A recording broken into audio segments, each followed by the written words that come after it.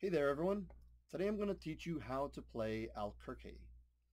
I believe that's how you pronounce it. If it's not how you pronounce it, please correct me in the comments below. To play this game, you set up a 4x4 grid on any medium you wish, such as paper, you can use leather, you can use cloth with paint, you can use wood, stone, whatever you prefer. Then you have a set number of playing pieces. So your total your total playing pieces will be 12 for each player. And what you're going to do is you're going to set up the 2 back rows for each player, and all the pieces go on the corners, not in the squares. And then the 2 pieces to the player's right. So if black was sitting across from me, their right would be this side. That's where their pieces go. Now white's going to do the same thing, and you'll notice that it leaves the space in the middle open. So Alquerque is the predecessor of drafts or checkers, and it plays very, very similar, where you're going to be jumping pieces and moving pieces around. It dates back to at least the 10th century, though the rules were never documented back then. The rules weren't documented until the Moors brought the game to Spain, and it was documented in the Libro de los juegos, or the Book of Games, by Alfonso X of Castile. And the way the game plays is as follows. Players will take turns moving a piece one adjacent space. So you can move this way, or if you're in the middle place, you can go on the angles. Just following a line, you must move one adjacent space. Now once somebody does, there's the option to capture a piece.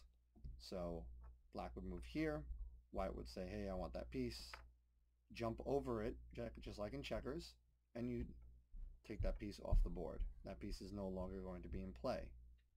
Play will continue that way until one player no longer has pieces on the board.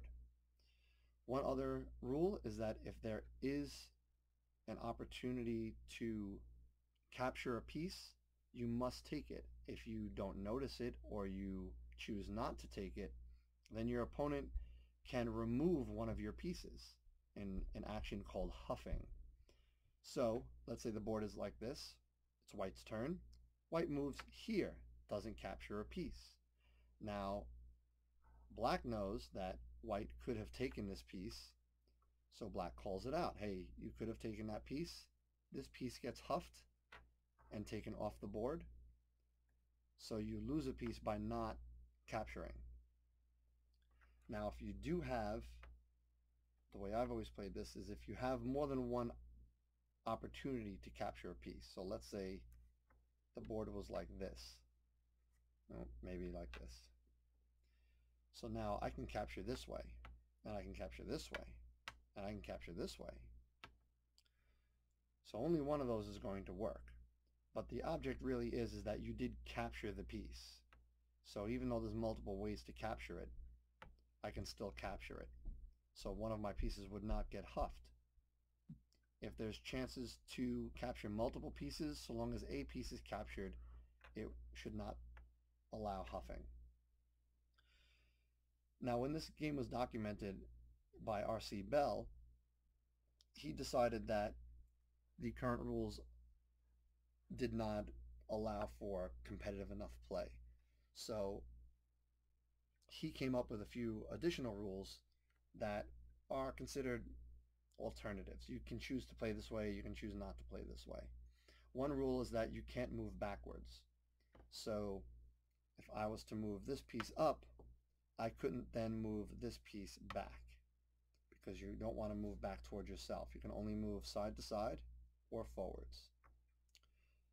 Because of that rule, you can't just limit play or victory conditions, rather, based on taking all of your opponent's pieces, because you could very well have your opponent get its pieces to your last row, in which case they're stuck there and they can only move side to side, and your pieces might be on the last row, in which case your pieces are stuck there. so you can't continue to capture.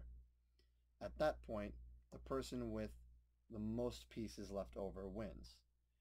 If they're tied, then the game results in a tie.